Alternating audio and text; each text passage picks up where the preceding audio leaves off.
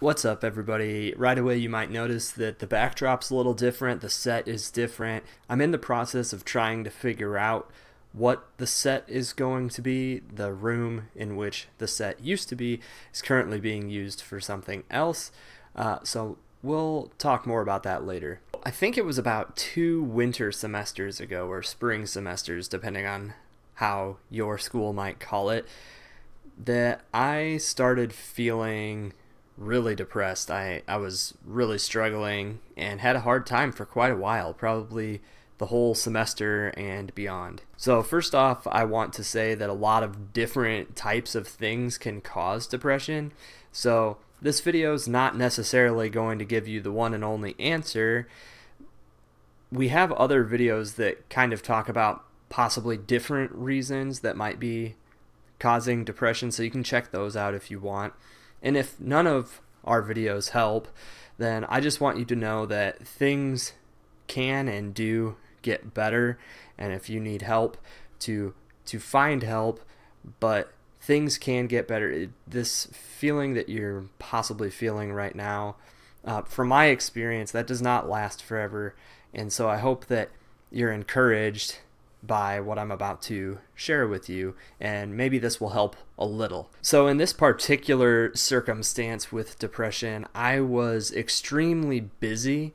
I was working multiple jobs, and that school semester my class load was crazy, and the amount of stuff I had to do initially was very overwhelming. At first I was overwhelmed. I didn't even know how I was going to handle all of this, but as time went on, I didn't so much feel overwhelmed as I began to just feel kind of apathetic or lifeless, like a zombie almost, just half living.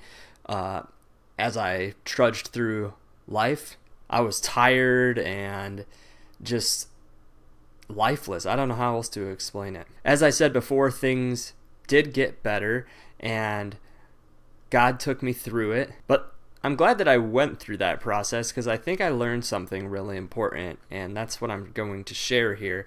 Before I start, I realize that people come from a lot of different areas, but where I come from, a common idiom, it's common in cultures to like live by certain idioms, and one thing that is said a lot around where I come from, and that I think a lot of people hold this mentality, is the idea of working for a living. And I want you to kind of think about that phrase, working for a living. And I understand what it means, but think about the wording on that. I'll touch on that a little bit later. Those of you who have been around for this channel for a while know that I'm a nerd, so I'm going to use a gaming analogy here. In the last year, I've played at least 2 games that would be considered an open world game, meaning you explore a lot, and it's just very big, sandbox-like, and you can just kind of explore and discover new things and kind of do what you want. It's a little more open than other games. Now, I liked both games. I liked one much more than the other. One of the games handled the quests a lot better than the other, in my opinion. And so let's talk about the first game. You pick up a quest, so you might talk to somebody and they have a quest for you, and then you can activate that quest. And the way this game worked is you would activate a quest and it would put a marker on your map where you were supposed to go, and you would go all the way to that marker. In one particular instance, I had to harvest green beans or something, so you put it on, you go, you get a green bean. Then the marker goes all the way back to the person where you had gotten the quest from. You go all the way back, you turn it in, you get some EXP, which is experience, so you can get stronger and grow and progress and get better in the game. And that's just kind of how the quests worked. Like, you have to go here, after you go here, you have to go back.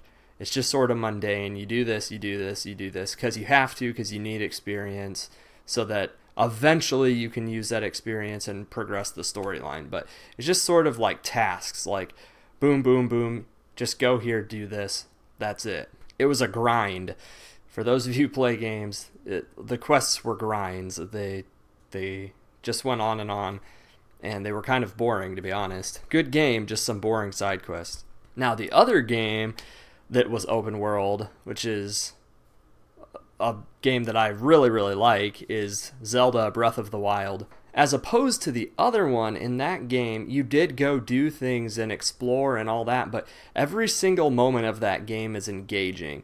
Every moment that you're playing it matters. Every action that you do matters. You always feel like you're actively solving puzzles, and then you see something and you go explore it, and you get something and you go and use it, and it never really feels like a grind, at least until, you know, if you put a couple 100 hours into it, or 150 hours or whatever, then you start to get the hang of it, and there's some stuff that you can get grindy, but the game is designed so it's not like that. Every moment's new, you solve problems as they show up, and it's just always fun. Like, you can sit there and play that game for hours and it feels like you haven't played it, because it's just always exciting. So you might be wondering what in the world I'm getting at. I realized that in my mind, these two games are sort of symbolic of two different mentalities when it comes to living life. During that hard semester, I wasn't really thinking about where I was right now, the present. I was more just kind of step by step trudging through every single day, grinding through. It was just like, I have to get this stuff done today, and then tomorrow this, and then tomorrow this, so that I can get this done in a week, and eventually this will lead me to getting a degree. But like, I wasn't there in my mind. I was just grinding through each day. I wasn't present. Like, I wasn't there. Like, I was there, obviously, but it was like my heart wasn't there. My heart was just, let's get through this and push through this, so that at some point in the future, life can get better by having a degree or whatever. And not being present made it hard to have joy, and it made it hard to show love to other people and live a meaningful life. Now, currently, things are a lot better. I have a lot more joy in my heart. Especially as a substitute teacher, you really have to know how to be on your feet. So as a sub and just in life in general, my mentality right now is kind of like, every day is new, every moment is new. I'm actively encountering, you know, joyous things and problems that I need God's help to tackle. I'm always just kind of engaged with what's going on each day and feel like mentally there. So let's get back to that idiom we were talking about a second ago. Working to make a living. Everybody would say you have to work to make a living. But that wording is really weird, because it makes it sound like you have to do work in order to achieve some degree of life, living. You know, you're more alive because of the work that you do. You're working so that you can earn more aliveness, as weird as that sounds. We don't work so that we can have life one day, or we don't work so that we can just get through it and push through it and kind of sleep through it and then eventually have joy one day. Work is just a part of life, and we should be actively living while we're at school, while we're at work. Everything we're doing, you know, we should be alive and serving God and kind of enjoying things as they come to us. Don't grind through everything so that one day you can live. I would be willing to guess that if you kind of have that mentality and that's the way that you live, then as soon as you accomplish your goal, you're probably not going to even know how to just like live joyfully. You're going to be so used to just grinding through day by day, not, you know, experiencing things and being fully present, that it's going to be hard for you to have joy in each moment. And the difference will be you might not actively be working towards something, so it might even feel worse. I don't know. So I guess what I'm getting at is just be present at all times. I know that's easier said than done, and to some of you this might not make any sense at all, but to some of you it might really make a lot of sense. Just try every day. Don't be sleeping through your life. Just live life. God loves you. Every moment is new. This journey can be fun, so we should be just active and mentally there, and our heart should be there no matter what we're doing. Even if what we're doing feels maybe like mundane, or like I have to go to work every single day. Every day is a new day that God has given us, and when we kind of realize that and let ourselves be there, I think that, God can work in our hearts a lot more. If you have any questions, talk to me in the comments below, or just talk to me in general in the comments below. I love you all.